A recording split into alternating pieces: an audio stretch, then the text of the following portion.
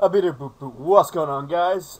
Bewise Guy here, and I'm coming to you with the first actual tutorial for QT and the second video in the QT tutorial series. Anyway, so go ahead and make a new project, and we're going to be making a QT widget application. And I'm going to be storing this in here because it doesn't matter. And of course, if you've read the title of this video, this is all about QTimers. So, without further ado, and without Windows being Windows, we're going to go and hit Next. And I'm using Qt521, Qt53 is also perfectly okay. Nothing changes in Qt53 as far as I'm aware for timers, and especially for our purpose, it absolutely makes no difference. So, go ahead and we're going to make a Q widget for this, however, it doesn't really matter that much. You could use any kind of Q dialog in Q window or whatever you want to do. Anyway, so here we go. So we're going to make a few little things on our form just to make this a little bit more interesting. So we're going to make a button. We're actually going to make two buttons. One, we're going to call this one Start, and we're going to call this one Stop, just like that. Okay, no worries. And we're also going to get a label. Okay, so I haven't showed you guys layouts, but I'll just show you guys really quickly layouts. So to make a layout in the Qt designer mode, right click on the form and go to layout, and then go into layout in a grid. For these tutorials, we're going to be laying out everything in a grid. I like a grid. Grid's nice, and grids are easy to work with, and grids make people smile. Remember that one. If your lecturer or anyone ever asks you what do grids do, you say, dude, they make people smile. Alright, so go ahead and clear the text out of here like that, and we're just going to set up some stuff in here really quickly for visual purposes. On the horizontal we're going to be H-center, and on the vertical we're going to also be H-center. And in here we're going to go into style sheet, and we're going to be, and don't worry, we'll get into this all in a future video, but just follow along for now. This is just so we can just see what's going on. So we're just going to go color, and we're going to go red, and okay, and then we're going to go and look for font. Here we go, and we're going to make this like size 20, and we're going to make this bold, and we're going to call this one counting label. Labeler.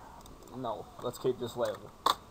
Okay, so now what we need to do is we need to make a few objects. So head over to our widget.cpp and then go to our widget.h, because we need to go here, and add the include QTimer.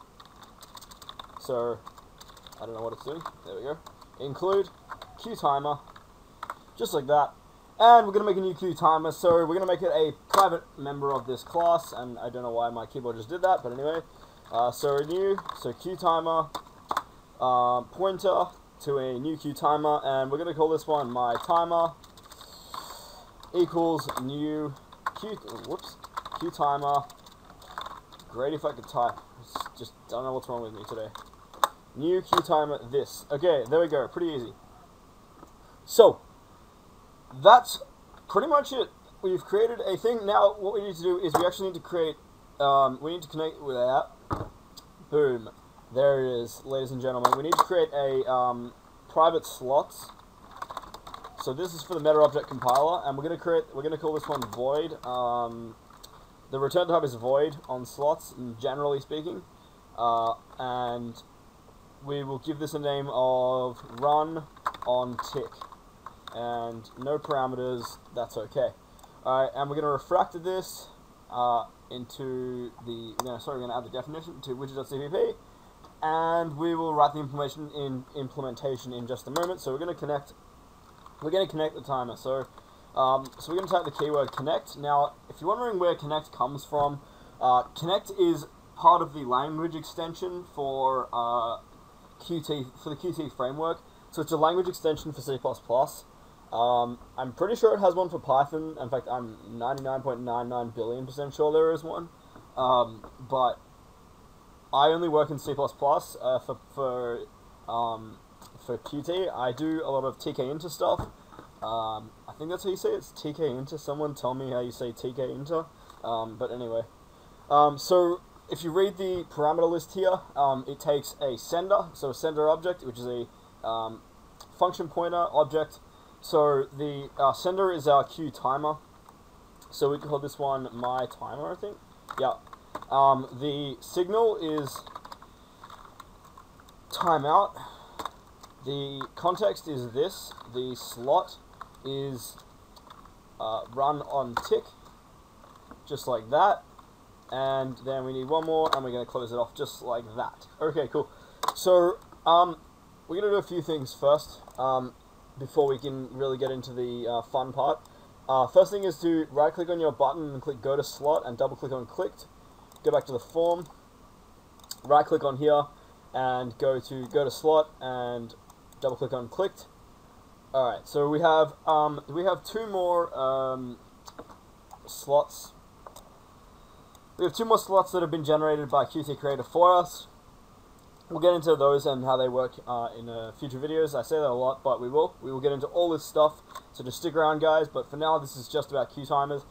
So what we're going to do is we're going to say my timer start, and we'll set it to 1,000 milliseconds, so 1 second. And then we will just say my timer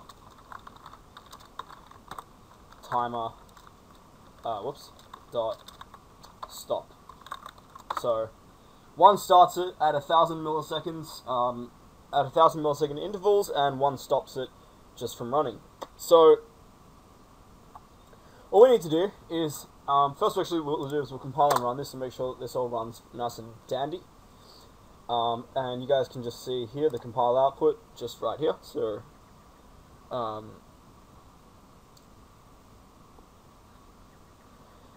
so you'll notice also, actually, before I go ahead, I just noticed this in the compile output, but I'm so used to doing this now.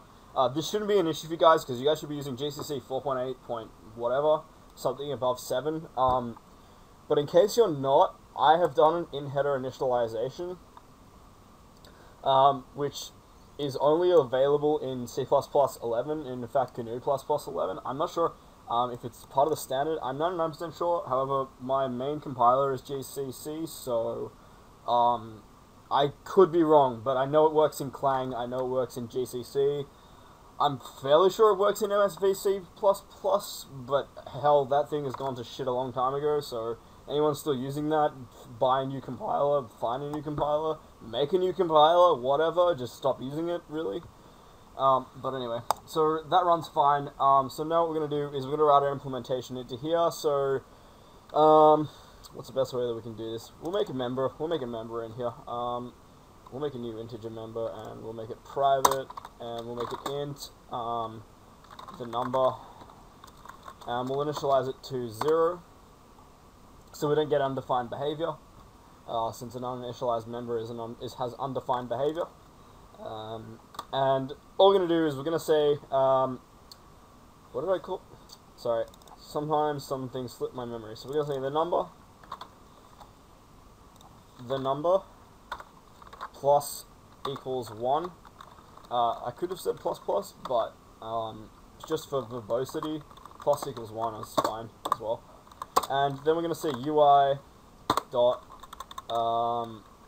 counting label dot set text q string number, and we're going to say the number. So if you're wondering why I did why I've done this like this, oh whoops, I've got the number, which is why IntelliSense was like, what are you talking about, man? I don't know, man. I don't know what you're talking about. That's freaking me out. There we go. We'll stick with the number. So the reason I've wrapped it in that static function is because you can't set a number, like, because the parameter doesn't have a signature for a decimal type or for a floating type or anything like that. So you have to wrap it in a function which casts it to a string and then returns that. I haven't looked at the internals of number, but I'm pretty sure it uses I'm pretty sure it uses static cast. I'm not exactly sure. So, I'll go and have a look at that, and I'll tell you guys in the next video. But anyway, let's run this, and we'll see what's going on. So, hit save, hit compile, hit run. You can see the compiler is running nice and well. All this stuff going through, and we're going to hit start. And there you go. So now it's counting up. So, pretty easy, pretty cool. That's it. That's QTimers. There is another version of QTimers called QTime.